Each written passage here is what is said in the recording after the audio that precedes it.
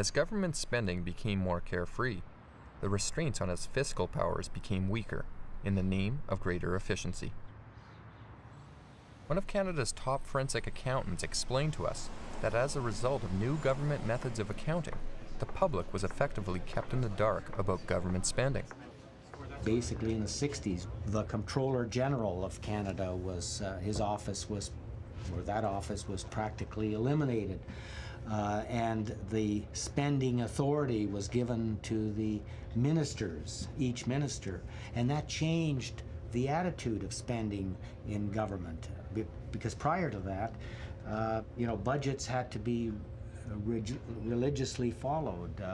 Spending public money was a big issue and a big thing and had to be justified. The Comptroller General used to be a person who had an office similar to that of the Auditor General, reporting to Parliament and being responsible for the budgets. And so you had one office who said, no, you can't spend that. No, you can't build that facility in that community this year because it wasn't planned for, it's not required, and so forth. So you had an overriding authority. The money going out. That's right. You now have the Auditor General who looks at the money after it's spent, but the person who was there to look at the money before it was spent, that was given to the politicians at large. As politicians gave themselves more spending powers, they also removed other important accountability checks. Throughout the 60s, Maxwell Henderson was Auditor General, Ottawa's top accountant. He told us how the government kept growing and growing. I warned them, I showed them the staffs. The staffs were multiplying, mushrooming, blossoming out. When did it change? When did you see the spending starting to go out of control?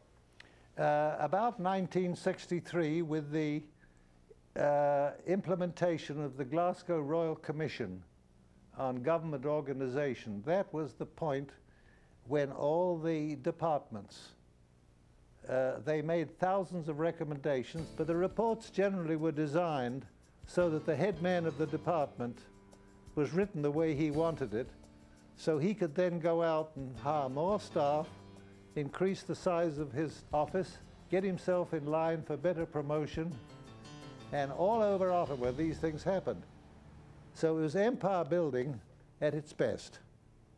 And that was when the explosion really occurred.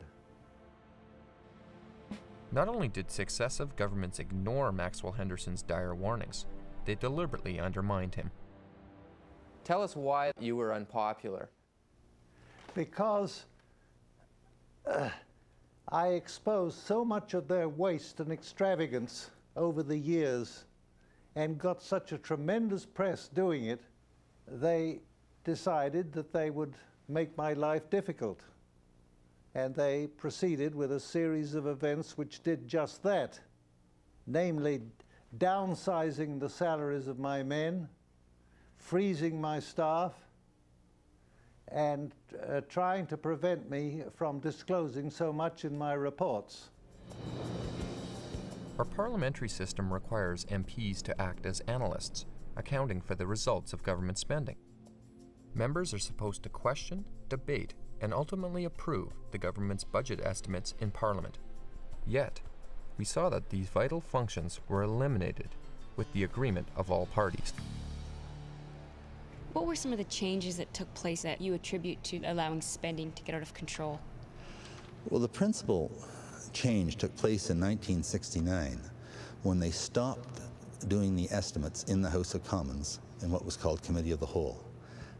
It had been a way of slowing down government as by tying them up in their estimates for days after days after days, and therefore the government couldn't pass their legislation.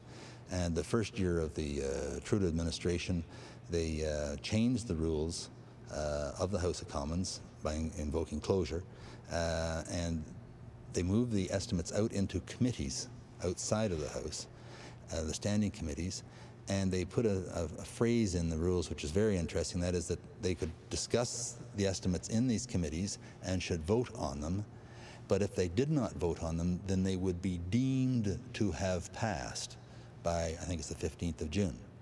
Well, as soon as you've deemed something to have passed, everybody lost interest in them. the whole idea, therefore, of accounting for your resources, demonstrating your cost management strategies, just seemed to be redundant.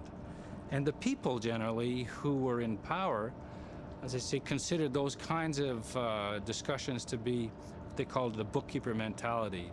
We were interested more in the big picture, the strategic thinking, and those kinds of things. Well, I think we're paying the price for that today.